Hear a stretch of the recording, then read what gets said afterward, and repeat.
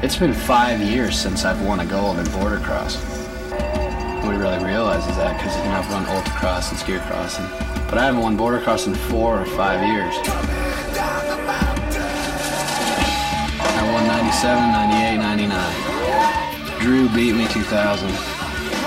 Next year, a little mistake with my teammate. Oh my God, Bob Daddy goes down! Gone. Out. Next year, I take myself out. Yard sale by Paul! No, I sat there and watched it on TV. And Candles to Delarue 1 and 2! It was boring. I definitely miss it because I was lost without it. That's not no fake bull. My life is a fast line.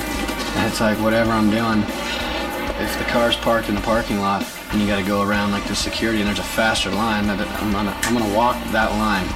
If there's traffic, there's a right-hand lane or a fast lane that's open, then there's, a way to get there. That's where I'm going. And to get back where I belong. With gold medals around my neck.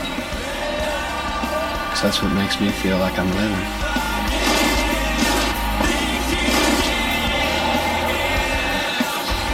I'd like to come back strong at an older age and let just what I do on the course speak for itself instead of my loud mouth once in a while.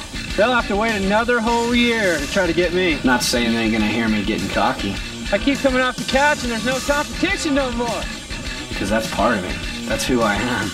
I'm a bad man! And I know in my head that at 35 years old, it doesn't matter how old you are. You still have it. 2 years I haven't got a gold medal or anything, so I take myself as the underdog this year. But you think I'm going to go to the gate thinking that? No. I'm going to go to the gate stressed, angry, and ready to win as usual because I have to.